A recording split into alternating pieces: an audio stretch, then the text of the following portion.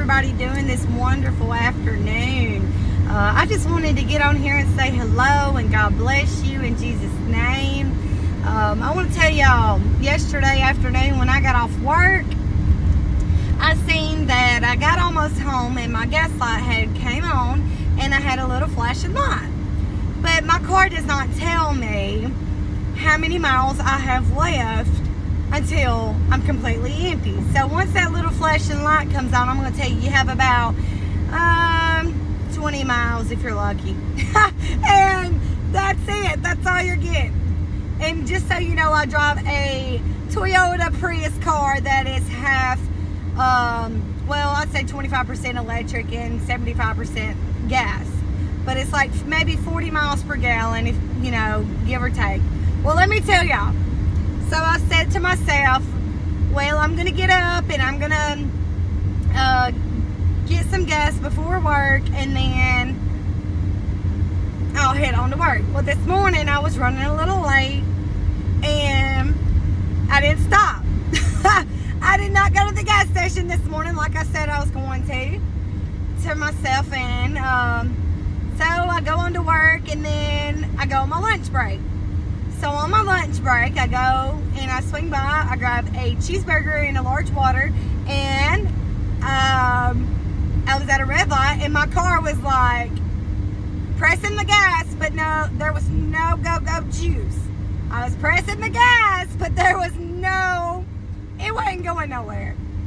So luckily, like, I was able to coast into a parking lot safely without getting ran over. Thank you, Jesus, for your safety. And so I was like, oh my goodness, I can see the gas station. It's literally walking distance, but I have no jug with me. So I walked into this little, it's like a little physical therapy place, and I said, excuse me, but I need help.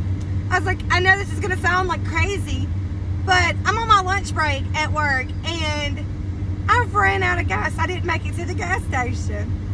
So this sweet little girl, she was so sweet. Her boss told her that she could take me down to the gas station. So we went to this first gas station and they didn't have a gas jug. And she took me to the second gas station and luckily they did. And so I got 2 gallons of gas and I got the gas jug and I went back, I filled out my car.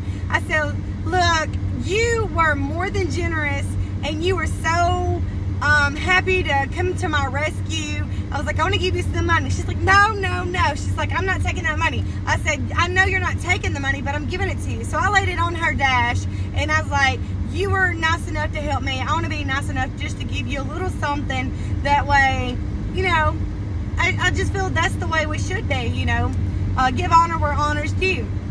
And so that 2 gallons was enough for me to make it to the next gas station, and I filled up. I learned my lesson, and I was like, thank you, God, for letting me go ahead, and Lord, thank you, God, for sending me help, Lord. You know, those people, they could have been hard-hearted. They could have said, no, I'm not going to help you. But yet, you know, when you help other people, it's going to come back to you, praise God. There's many times that I have, you know, bent over backwards to help people, take people to town, or, you know, give them a ride, or somebody at work that may want lunch and they don't have a way to go get something, and I'll be more than glad to pick them up something. You know, sometimes you give and you do stuff, God is going to bless you back. And, you know, I praise God for, you know, God helping me. You know, like I said, people, they could have just said, no, I'm not going to help you. But, you know, God made a way when there seemed not to be a way. You know, I didn't have no jug. I didn't have no way to go get it. And, you know, I got blessed with, you know, somebody to help me. And I praise God for that. You know, it's the little things that's big to me.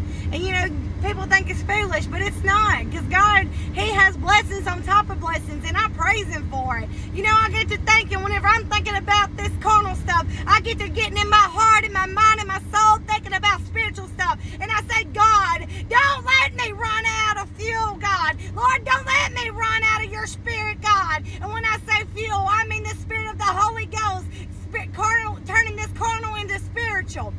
And I say, God, don't let me run empty out on you, God. Lord, I might have been foolish, and I might have not have done what I was supposed to do, but God, I learned my lesson on this carnal thing of letting my gas turn into small and letting it run out. But God, I don't want to be foolish towards you. Lord, don't let me even get halfway empty. God, I want to stay to the full mark. If I have to come to your fueling station, which is the Holy Ghost within me, if I have to come to you every day to get my fuel, to stay prayed up against the enemy, God, don't let me run out of fuel, God, because I need you, God. I need your sweet Holy Ghost and power, God. Lord, I need you to make it each breath that I take, each step that I take, Lord.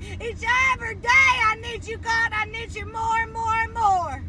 God, don't let me run out of you, God. Don't let me run out of your spirit, God, because you are my everything, Jesus. Oh, you're my everything. I love you and I praise you, God. Lord, I magnify your name. Jesus, you are my everything. You know, it takes the foolish things to confound the wise. You know, sometimes it takes things for God to be able to show us stuff. But I love my Jesus, and I wouldn't trade him for the world. And I thank God for just keeping on blessing me. And, you know, he don't owe me nothing.